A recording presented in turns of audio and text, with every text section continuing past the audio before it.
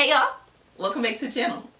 I'm so excited now. I just finished filming my, I don't know why I'm like, I don't know what's happening right now. Hold on.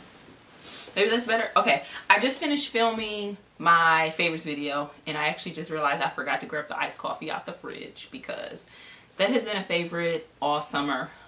I tweeted about it. Iced coffee it's touched my soul differently this particular summer. But anyway, that's not what you came for. What you came for is what's going on with me in Booktubeathon. I am going to try Booktubeathon for the first time for real. It has just never worked out for me. I'm really going to give it a try. I really enjoyed doing middle grade March and what was the other readathon I did? Emojiathon earlier this year in March. And so I'm going to really try this readathon. I am going to be super busy. I'm going to be getting ready to move. My entire house has to be packed up, and of course now I want to do all this filming because I'm inspired and stuff, but I need to pack up my makeup and my books. But I'm also going to be out of town, and I'm also in the middle of candidacy prep. So if you're new to my channel, or if you don't know, why can't I get comfortable? If you're new to my channel, if you don't know, I am in my PhD program, and so if you have any idea what candidacy is, then you know it is a intense big deal. And it's a week-long process in my particular program, and you know I have to be ready to write for the entire week, and I'm nervous and I'm scared, and I have a lot of academic stuff I need to read. So I'm actually going to start by showing you a few of the academic books. 2 of them I've purchased, a few more I still need to purchase, but I'm going to get at the library for now because I need to get to reading them, and then I will be purchasing them. And I don't have all of the academic books to show you that I'm going to be reading because I'm going to be reading them during the week of Booktubeathon. And I'm also in such a like mood with my reading that you'll notice with the other books that I've selected, I'm just in a weird mood. So I don't know if I'm going to read some of them or all of them, or if I'm going to just end up plowing through a lot of the academic books because they have to be done. So I don't know. That's what this long intro is to say. I don't know what's going to happen. I'm going to try my best to vlog it, and we're just going to find out together. Let's start with the academic books that I actually have. I am in the middle of reading Higher Education in the Color Line, which was edited by Orfield, Marin, and Horn. It is so good so far. This book was written in 2005. It is still so applicable, and as you can see, I've done some annotations, but I did annotate on sticky notes because this is a book I am, I'm holding it like that. This is a book I am going to purchase, so I wanted to be able to have my notes and transfer them into my book when I purchase it.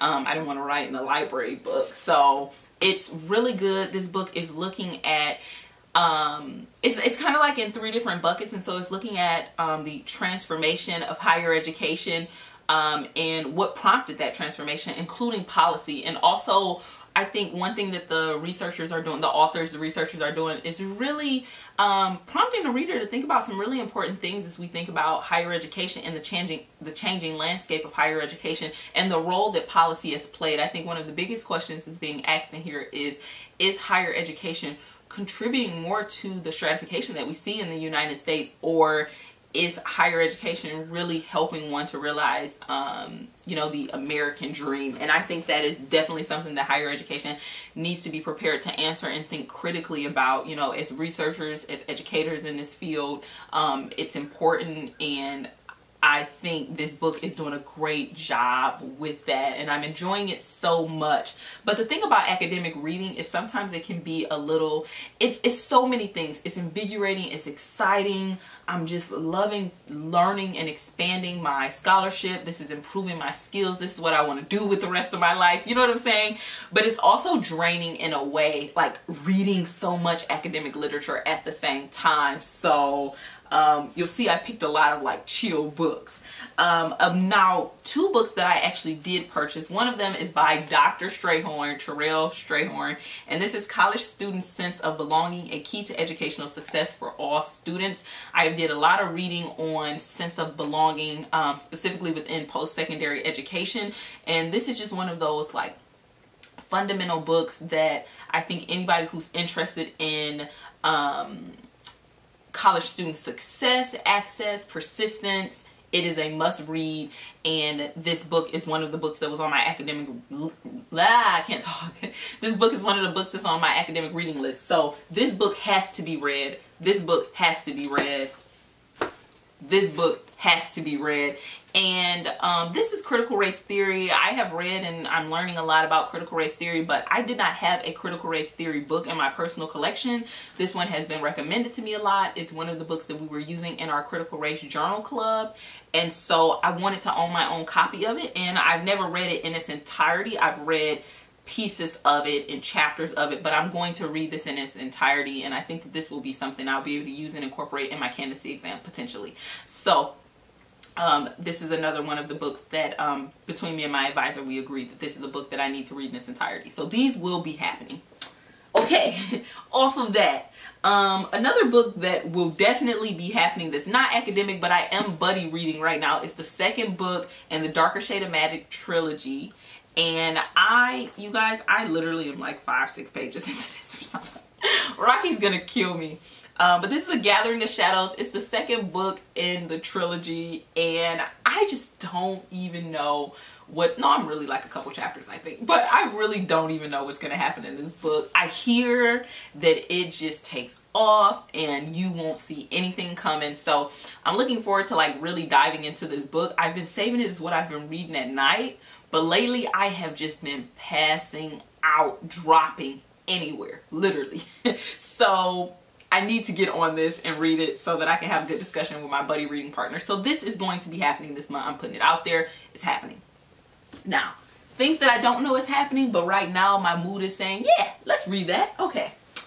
Also, like I said, I'm going to be traveling, so I don't want to take a lot of physical books, which I can't even believe I'm saying that, because I just love the feel of a physical book. I have to do so much with ebooks and articles and audio files that when it's my time to read, whether it's academic or not, I want a physical book. I just want the experience of it. So I have these 3. I don't know if I'm going to pack these 3. I'm in such a mood that I have these 3 and I don't know if I'm going to pack all 3 or what. But initially the book that I said I was going to read, because it had green on the cover, excuse me, because it had green on the cover, I know I'm cheating, but he has green on his shirt, is The Rest of Us Just Live Here by Patrick Ness. This book has been on my shelf for a while, and this was totally a Booktube made me purchase it. Like around the time that I first started watching Booktube and then joining Booktube, people were talking about this book so much, and I was like, it just sounded amazing at the time, and I feel like the longer it takes me to read it, the more I'm like, do I really want to read that? But then when I hear people talking about it again, I'm like, that sounds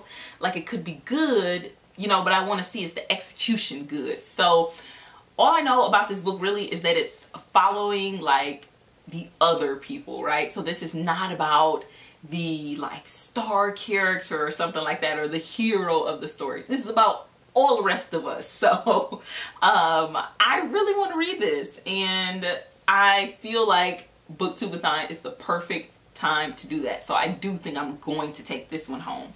But also, right, like if I only take home a couple books, then that's what I have to read. So yeah, and then I'm torn with these 2. This is another Patrick Ness book, and it's A Monster Call. I think I kind of scared myself from reading this because I know it has to do with, actually I don't know if that's a spoiler or not, so I don't know if I can say that. All I'm gonna say is it has to do with like grief and death, and that was a trigger for me, especially considering like the type of death. So that was just a trigger for me, so I got a little scared about reading it. So I'm torn between taking this one home and reading the first book in the School for Good and Evil trilogy. This book, I was sold on this book, and then I have not read it yet. It's been sitting on my shelf, and I really don't have a lot of unread books on my shelf, so it's amazing to me that these 3 books are not read. So I'm torn between this one, and actually, you know what? One of the challenges for Booktubeathon is to flip a coin for one of the books. So maybe we could flip a coin for one of these. Maybe we should do that. Let me grab a coin. It looks really dark. It's thundering and lightning here all week. I do have both lights on, but it still looks dark to me. Okay, so these 2 books. So we're gonna say A Monster Calls is heads, and The School for Good and Evil is tails. A Monster Calls is heads. Okay, I need to remember so I know which one. Okay, y'all ready? I'm gonna just throw it. Heads. Okay. Okay, well, I've been scared to read this book, but this is the other book that I'm going to take home. So that one won. And I'm in a mood, so I don't know if I'm going to take this. I really am in the mood for some middle grade, so I may still take this, but I am going to make sure I read A Monster Calls. But I may still take this because I'm in the mood for like some more, I don't know, I'm just in the mood for more chill books, so I may still take that one. And then, okay, the final thing I need to tell y'all is I finally joined my public library. Of course, I joined the library on my campus, but I finally joined my public library. I've been hearing everybody talk about like the Overdrive app and Libby, and today I downloaded Libby and it has taken so much of my time. And it's like Libby by Overdrive. Let me know if you have been, you know, if you're more experienced than me. Do I need the Overdrive app? Should I get the Overdrive app instead of Libby? Let me know. Or what app should I be getting for like audiobooks and ebooks? Let me know. But I got Libby and I have downloaded quite a few books. Now one book I'm pretty sure I'm going to read, and one of the challenges is to read a book. Let me pull up the challenges really quick because I picked these books for a specific reason, so I probably should be telling you that. Okay, so the first challenge was to let a coin toss decide your read. Read a book about something you want to do. That's going to be one of my academic books. So one of the things I want to do is be a researcher that includes critical race theory in my practice and in my scholarship. So this is my book for that.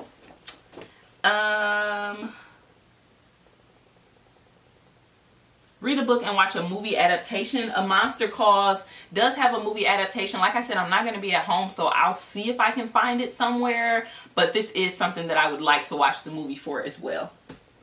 So that's why I picked that one. I've just been talking and haven't told y'all what the challenges are and what I'm doing. Then I told y'all about the one for read a book with green on the cover. Read a book while wearing the same hat the whole time.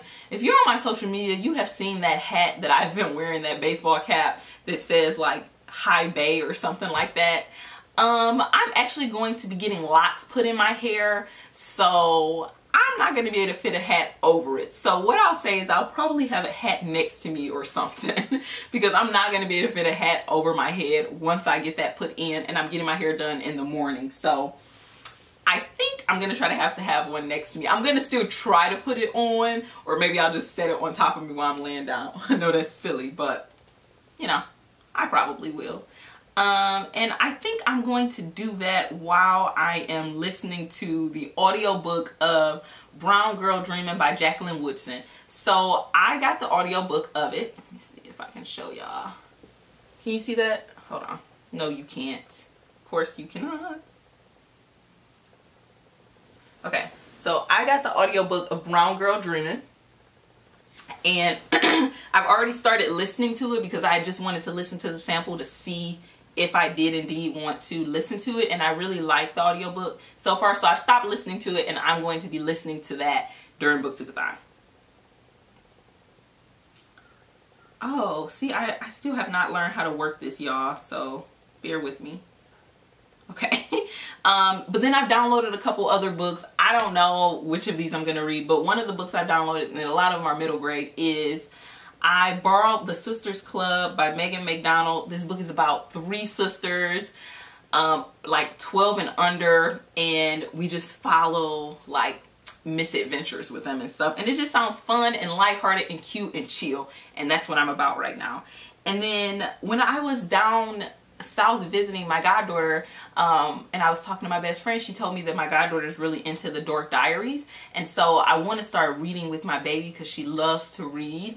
And so I'm gonna let her know that I've downloaded the first, I think this is the first book in the Dork Diaries series, even though she's farther ahead, and I'm gonna see if she wants to read together and talk about the books that we're reading. So I'm thinking I'm gonna read the first Dork Diary book so that I can talk to my godbaby about that. And then I really enjoyed, which is terrible because I can't think of the name of it right now, but the first poetry collection that I read by Rupi Kaur. So I had not read The Sun and Her Flowers. It was available. I hurried up and snatched it. And all of these other books are just ebooks. So The Sun and Her Flowers, here it is right there. So let me get closer. What's happening? I pulled my camera in. Let me try to pull it in some more, y'all. Okay, so let me see. Okay, so The Sun and Her Flowers, I'm going to be reading that. And Okay, and then here's some other books that I'm not sure which ones I'm going to read, but just in case I get in the mood right, I just have a couple other options, so I'm just going to show you really quick. The first one is Hello Universe. I have been wanting to read this book for a while, and I don't know why I keep putting it off. So what I know about this story is that we're following, I think it's four characters, and we're following these like 4 points of view, and they intertwine, and so it's 4 different characters. I believe they're in high school or middle school, but anyway, something happens and then all of their lives kind of intertwine. And what it kind of made me think of a little bit was The Breakfast Club. I just love those type of stories where it's like these characters that seem like, you know, they have no place together or anything like that, and then their lives intertwine and you realize that we're all touching each other in different ways. It also made me think about the movie Crash, which I think is just one of the best movies ever. I can't watch that movie without crying. Just seeing how the lives are intertwined. I think this book is a lot more chill than that, but those are the type of things that it put me in the mind of. So I really would love to read this book. So I got some options if I get moody. And okay, now here's one that's controversial, y'all. Harry Potter and the Cursed Child Parts 1 and 2. I know that this is a play. I, of course, am finished reading the Harry Potter series, and I hear people who say, like, they fall into camps. Either they absolutely hate this 8th book and they pretend it doesn't exist, or they're like, I love it, it's great, it exists. So I've been missing Harry Potter, and my Target actually recently had a Harry Potter event, and I realized, like, I'm just missing Harry Potter right now. So I was actually going to reread the first Harry Potter book, but I realized I had never read this one. And so I was like, I think I'm going to read this one. So Harry Potter and the Cursed Child, I think I'm going to read it. And also Harry is supposed to be grown in here. Harry is supposed to be grown, and that really appeals to me. So I'm looking forward to it. And then the final book. Now, when this book came out, everybody was doing all these tags and stuff because the book had been sent to them, and they were like doing these really cool tags about why they read, or just doing like anecdotal videos about why they read or why they're a reader or anything like that. And I thought that was so cool. It's prompted me to think about why I read, why I consider myself a reader, you know, and it kind of makes me a little emotional when I think about how I stopped reading for such a time, which is why I'm trying to hold on to it for dear life. Even being in this program and doing so much reading in such a heavy volume, I'm still trying to make sure I'm reading for myself as well. And so it's the book is called The Reader. I think it's going to be, I don't know if it's going to be a trilogy or a series, but I know it's book 1. And basically in this world, people don't know what books are. And to me, that just that in itself just blows my mind. And this girl stumbles upon this book one day as she's trying to figure out, I think her aunt or something like that goes missing, and so the clue is this object that is a book, but she doesn't know that. And that's about all I know, and that's about all I need to know. Like, excuse me? So here it is right here. And like I said, you guys, I can't believe that I have some ebooks, but they're a lot easier to tote around, especially while I'm traveling. So I'm going to be taking those ebooks that I have for like 25 days or something with my library, and then I'm going to be taking these physical books right here. So that's what I got going on. I know it's a lot going on. Even though it's Booktubeathon and it's like, oh, read 7 books, I have other books that I also need to squeeze in during that time because of my academic reading list and my exam coming up. So I feel like I rambled a lot, but I hope that you enjoyed the video and just seeing what I'm reading. I really appreciate you spending some time with me, and I will see you in the next video. Thanks for watching. Bye.